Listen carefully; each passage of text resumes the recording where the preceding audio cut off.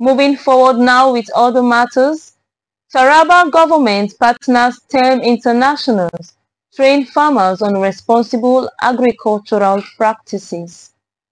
Jethro Liaga reports that the Taraba state government takes bold steps to boost sustainable agriculture in a bid to promote environmental friendly and socially responsible agricultural practices.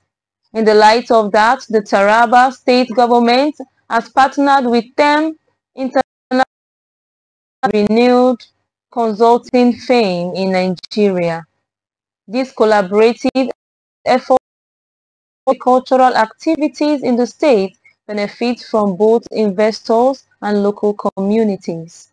Over 200 farmers from across the state have been trained on sustainable agricultural practices, focusing on responsible land management, food security, and climate resilience.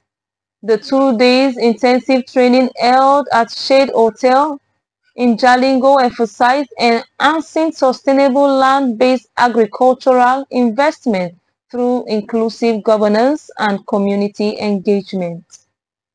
Professor Nicholas Oliver Namasin, Taraba State Commissioner for Agriculture, highlighted the government's commitment to improving the well-being of its citizens and ensuring food availability. Represented by Honorable Hassan Zay, Mekasua, Special Advisor to the Governor of Agriculture, Namasen stressed the need to avoid land degradation and promote valuable land use.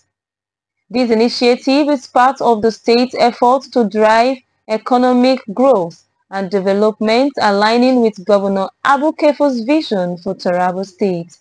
With its rich natural resources and diverse ethnic group, Taraba is poised to sustainable progress.